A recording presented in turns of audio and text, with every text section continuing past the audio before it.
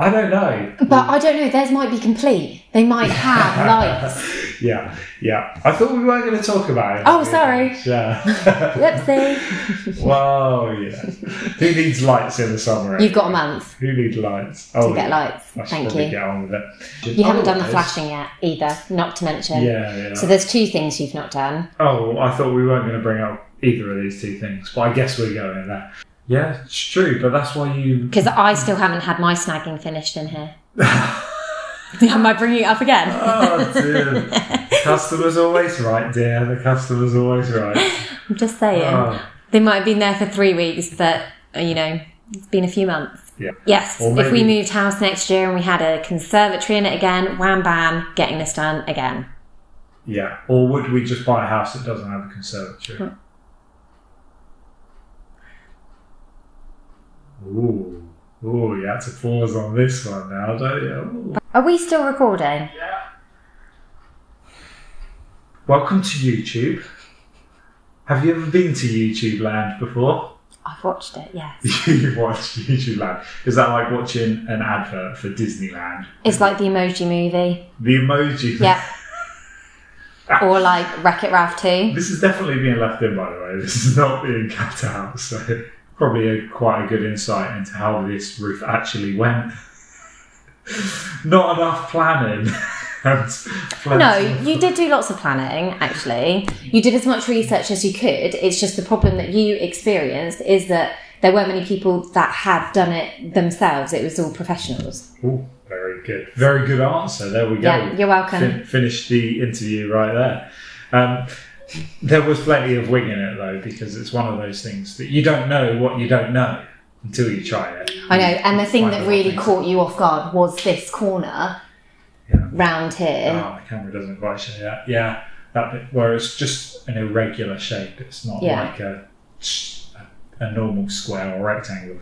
Should we start with the 6 rough questions? And a couple of these have just been kind of repeated in the comments. So question number 1 is, what do you think of the roof? Because I'm obviously the crazy person out there doing stuff. What do you actually think of ripping the roof off in February? Well, I mean, that wasn't a great time. It was half term. And it was cold. It was below freezing. It was very cold. It was difficult. I hadn't really factored in having to cook because we can't separate our conservatory from our kitchen. This is all together, unfortunately. I was glad that at least you got almost all of the roof off and all of the insulation on in one day. It was just disappointing, those last 2 panels that you didn't quite get to, but it was getting dark. Yeah. We were lucky with the weather, really, because it didn't rain all of that week, even though it was February. It was cold, but at least it wasn't wet. Yes. Morning dew, but there was no actual rain, no precipitation. Yeah. I think the thing that I dislike most about it is actually the tiles. But this is just me having to get my... external tiles? Yes, the external tiles. Because this is my head having to get around not having actual slate tiles or... like concrete tiles or something like that. Yes. So for me, it's the aesthetics. The metal shingles are a bit cheap looking. Yes. But they are lightweight, and we needed something that was lightweight in order for it to fit this roof, didn't we? Yeah. Well, the pros are the metal shingles are a lot quicker and easier to fit than anything else, and they are also the cheapest option for a lightweight roof as well. Yeah. So although there are some other options out there, wow, it is windy outside. I don't know if any of that wind noise will be caught on this camera, but we'll see. Yeah, okay. So that is kind of the biggest negative, is it? The aesthetic from the outside. Yeah. And you did a couple of bodges to start with in the corner again on the external, on the roof, just where you were trying to match it up with the existing kind of roof line and the kind of, what do you call this? It's basically like bay window, yeah. Isn't it? There's a bay window, and matching it up to that, it was a bit bodgy, and so I had to make some comments about that.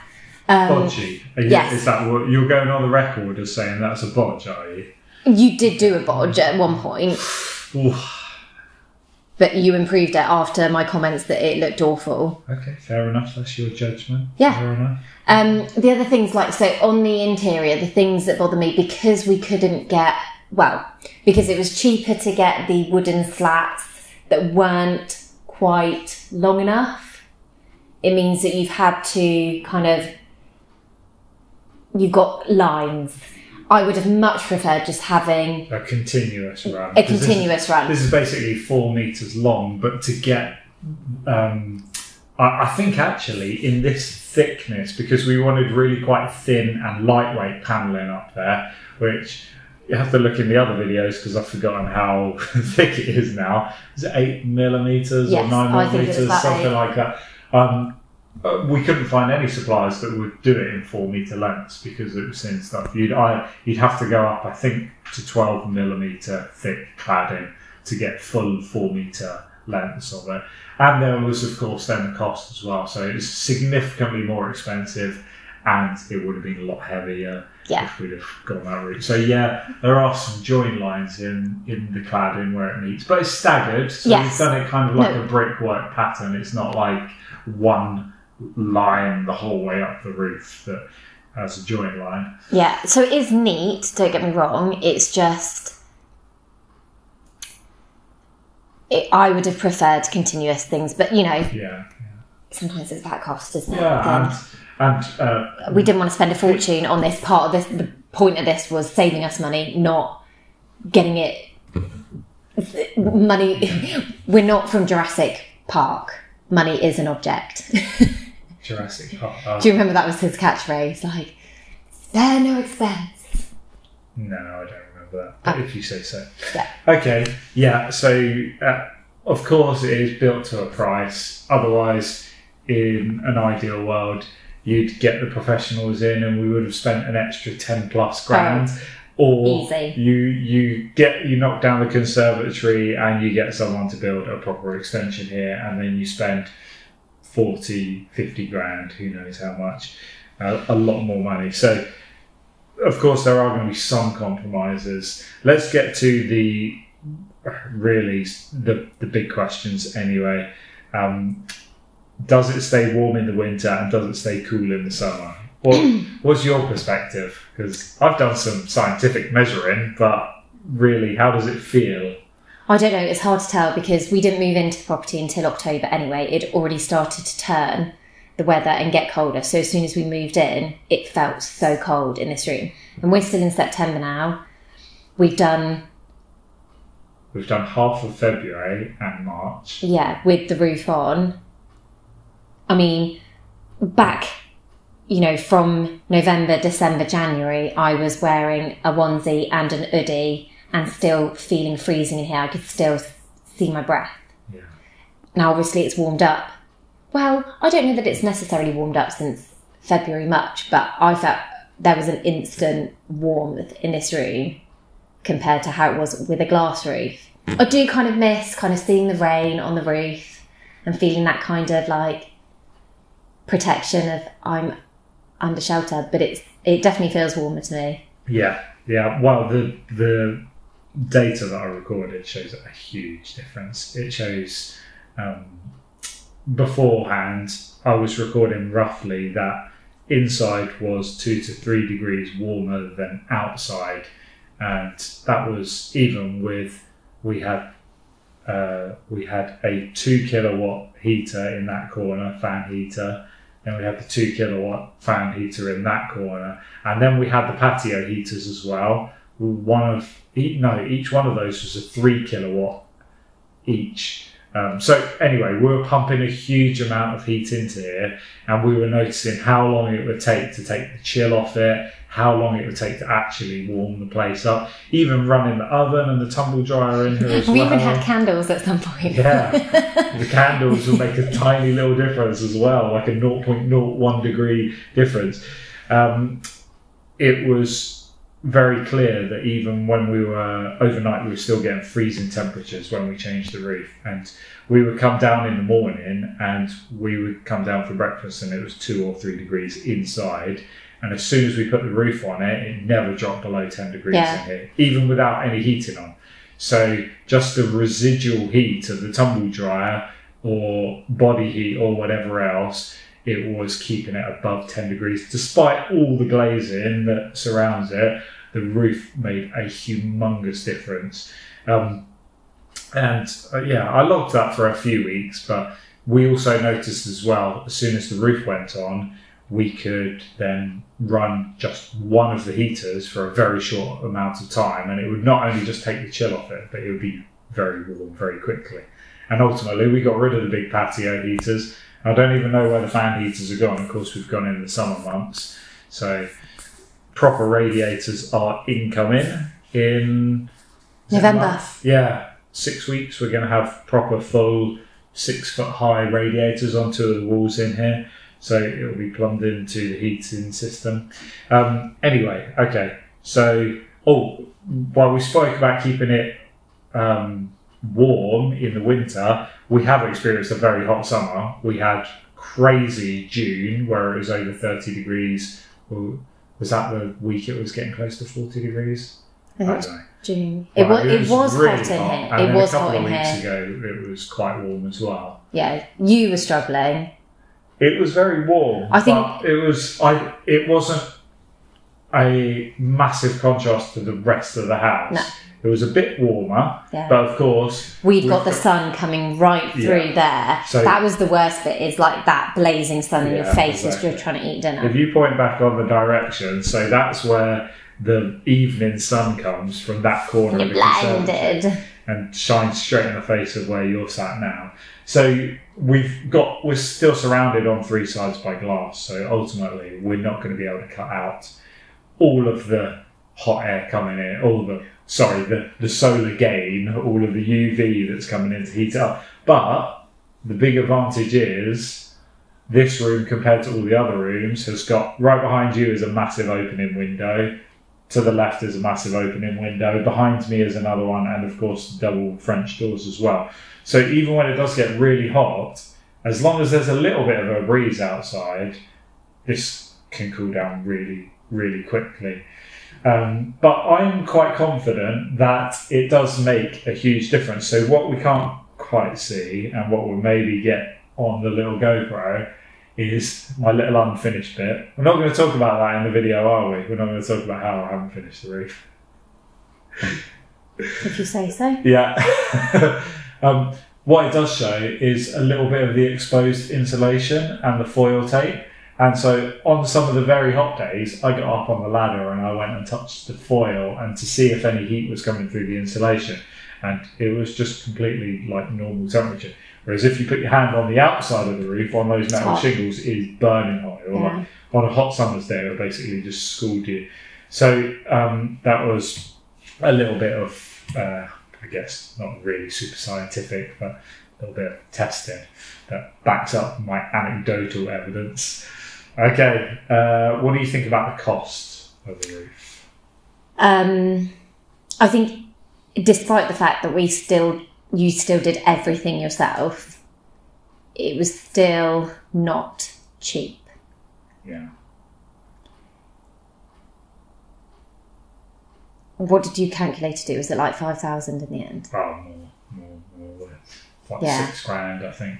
Yeah, and I think we were hoping, like, yes, it's a significant saving to what it would have been if we'd got professionals in, but still not cheap. Yeah.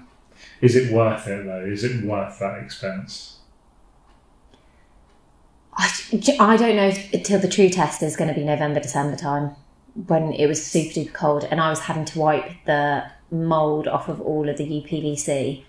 That's another thing that we haven't even touched on, and we haven't really experienced much, but the amount of condensation and mould on the especially on the aluminium frame was just horrific. Yeah. So that's going to be a big positive. Yeah. Hopefully we would have reduced that quite a lot. Yeah. I think at the moment, I'm saying that it is worth it. It's definitely warmer in here. I'm enjoying this space a lot more. Yeah. I mean, there's still things that I would like to do. I'd still like to put in blinds. Yeah, especially to block out the sun that comes in from that corner in the evenings. And then that's going to improve it even more, I think. Heat and... The difficult thing to quantify is it didn't matter how much heat you tried to throw at this room. Just went straight out. It was literally like going straight out of the roof. And it wasn't because it was leaky, like in terms of air. No, everything was good sealed quality. up. But it was just that glazing that was basically 20 years old was not insulating very well. And all that aluminium frame, there was a huge... Yeah.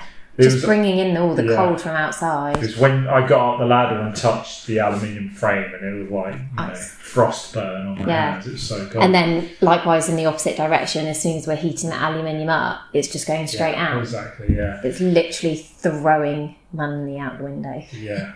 Yeah, but the kind of some of the perceived wisdom online is if you're going to pay loads of money to insulate your home, why don't you just pay that money over a longer period of just putting more heat into your home? But I think that's a fallacy, personally. And it's not good for the environment either. Well, of course, it's wasteful, not good for the environment, but it was impossible for us to warm this to a comfortable temperature until we did the roof. And we had massive heaters going. So we spoke about cost, staying warm in the winter and cool in the summer.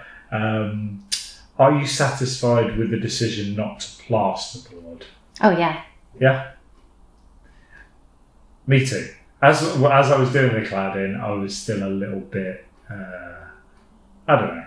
I wasn't 50-50, but I was a bit doubtful of how it would turn out and whether it was the right decision. And I was kind of, in the back of my mind, I was thinking, whatever on plasterboards, it must be for a reason.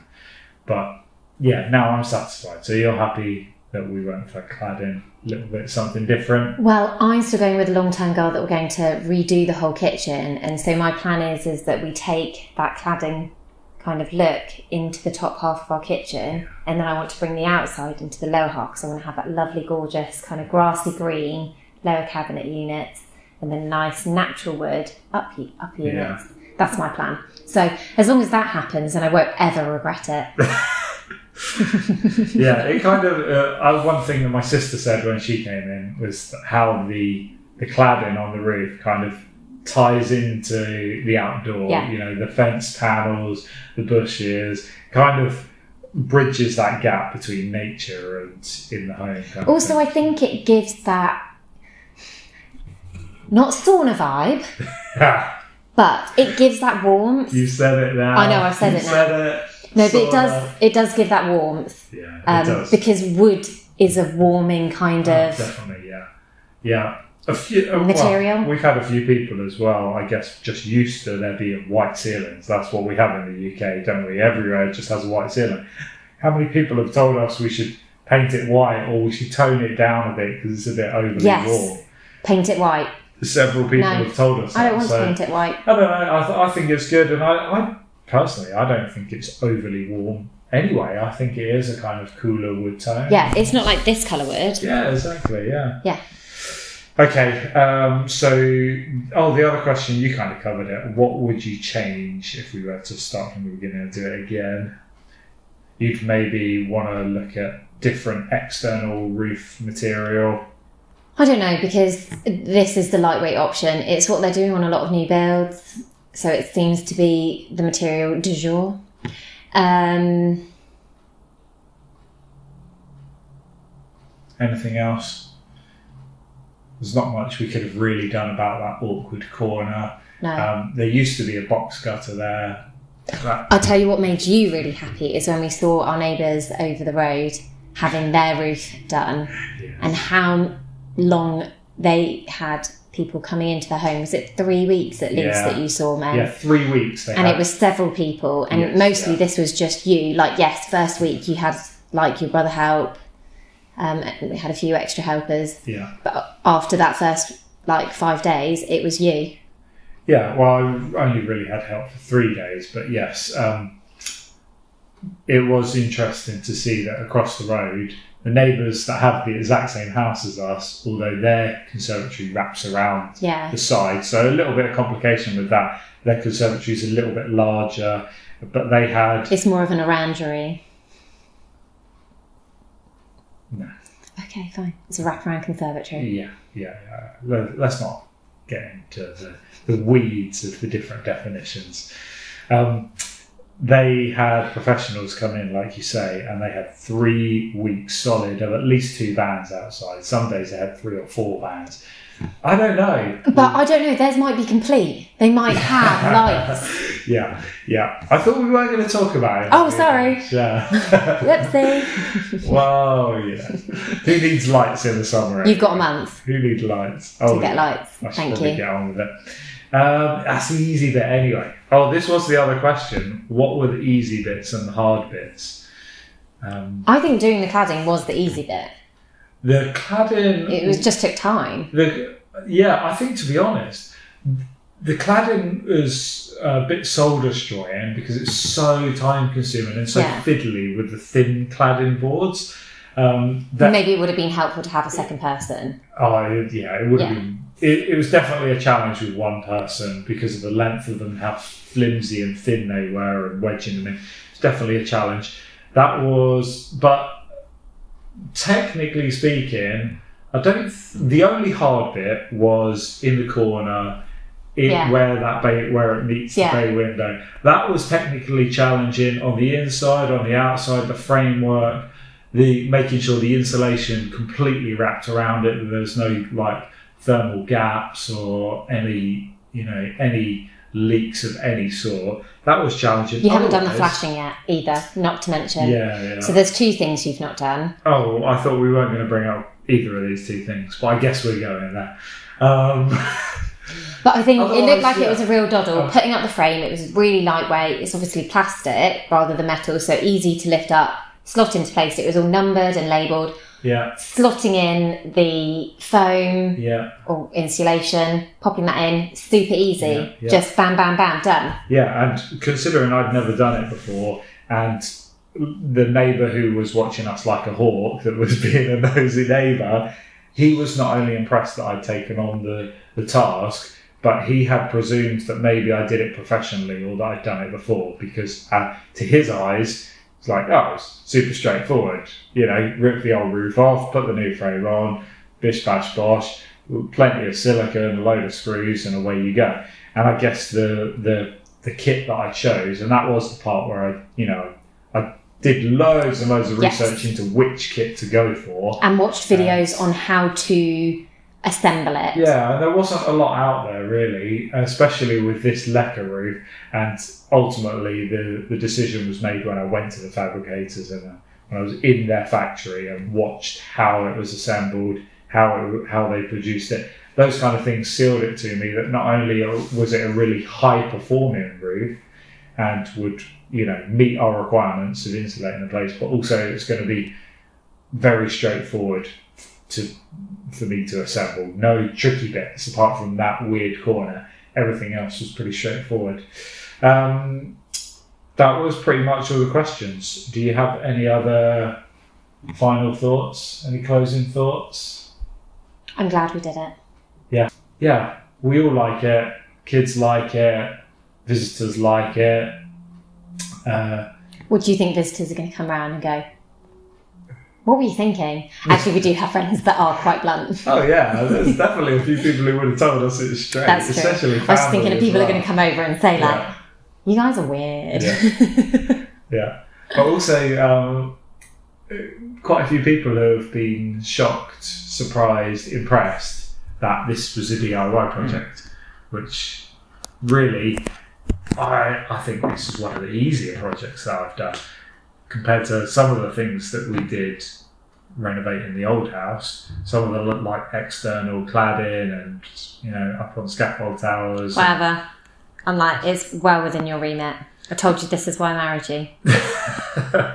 Well, yeah, maybe I knew you could do it. Yeah, maybe to me it's not that complicated, and maybe to other people it will be more complicated, but I'm not a professional and I don't have a huge amount of experience. I mean, as a DIYer, I'm a pretty competent DIYer and I have pretty much had a go at almost anything, and I know that I'm a terrible plasterer and I should never touch that ever again. Which is another good reason to not put in plasterboard, because then we would have had to have gotten a plaster in. So that's why I don't regret that. Yeah, I probably would have got away with just taping and jointing it. But anyway, yeah, it's definitely been interesting and eye-opening that a lot of the people we were speaking with originally were making out that it was really expensive, really complicated, and a real mission. And I do wonder if the neighbours over the road, maybe they had the vans there for 3 weeks in a row. Are these contractors trying to justify the price of how much they charge for this job?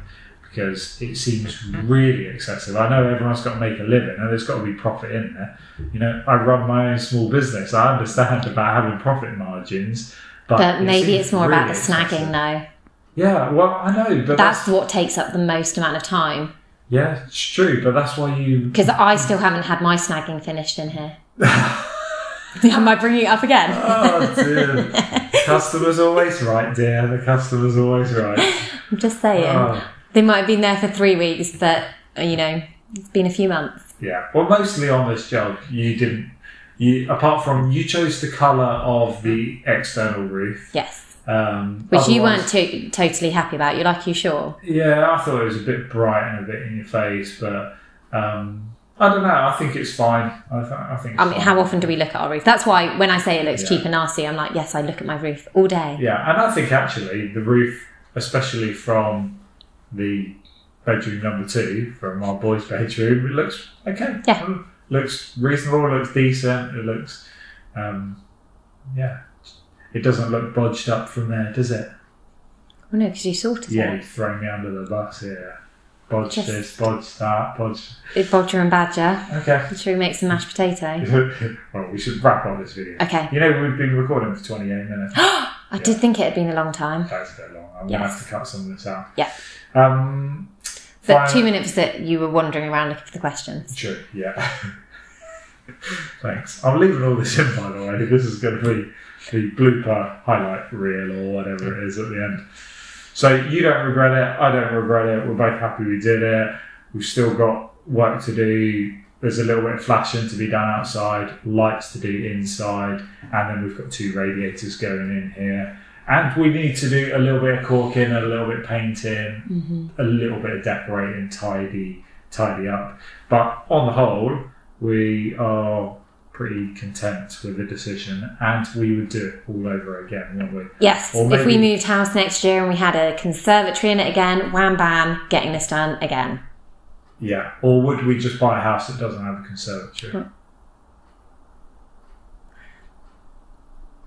Ooh, you had to pause on this one now, don't you? Ooh. Well, I always said conservatories are a stupid idea. Yes. I still can't believe that.